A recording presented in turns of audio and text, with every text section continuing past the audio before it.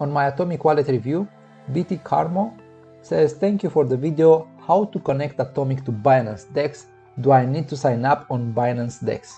I'm answering all your questions and I'm creating videos like this when necessary. So be sure to leave your comment below.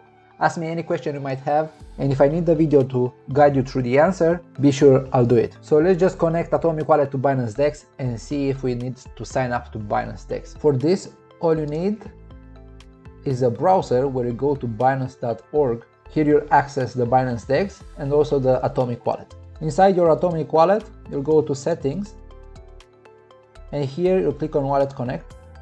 You'll allow Atomic Wallet to take pictures and record video. This is required for the QR code scanning.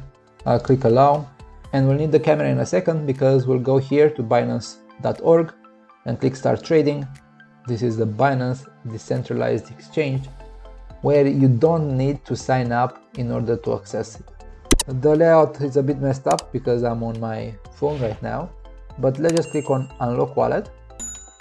Here I'm asked to connect to my wallet, and in this case I'll use Atomic Wallet. Of course, every time be sure you are on the correct website. You can see right here that we are on the correct website. And now I have to click here on Get Wallet Connect QR Code. This is the QR code I'm supposed to scan. It says I'm connecting to the Binance Dex exchange. Approve. And now I'm connected with my Atomic Wallet. This is my address. Whatever funds I have in my Atomic Wallet, they're available in the Binance Exchange. Of course, only the coins that are tradable on Binance Exchange. Let's go to Balances. I'll click Hide Zero Balance, and here I can see all the coins that are supported. In case you want to disconnect Atomic Wallet from the Binance Dex, you click on Disconnect right here, or this will be available in your settings. So go on Settings, Wallet Connect, and then disconnect. To continue using the Binance Dex, I'll have to click on Reconnect, and this is the QR code, so I'll have to go back to Wallet Connect, scan the QR code again, and reapprove it.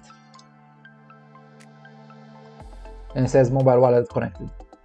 Let me send some funds to this address and I'll be right back.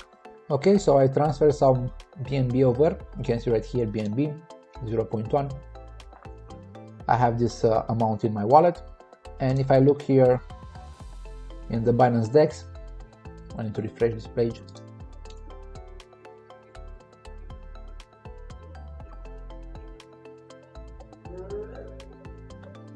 You can see the same amount here in Binance Dex. So whatever funds I have in my Atomic Wallet right now, I can trade in Binance Dex. And let's see if we can trade it. I'll go to Exchange and Tokens. I have to resize the browser to show up properly. So let's just search BNB USDT and try to sell some of the BNB I have. So I have available 0.1. Let's sell it 100%. Let's choose the price first. This is the price people are selling at, and this is the price people are buying at. So let's select the latest buying price, 100% here, and click on sell. And then it will ask me to confirm the transaction inside my wallet. So I'll just click approve here.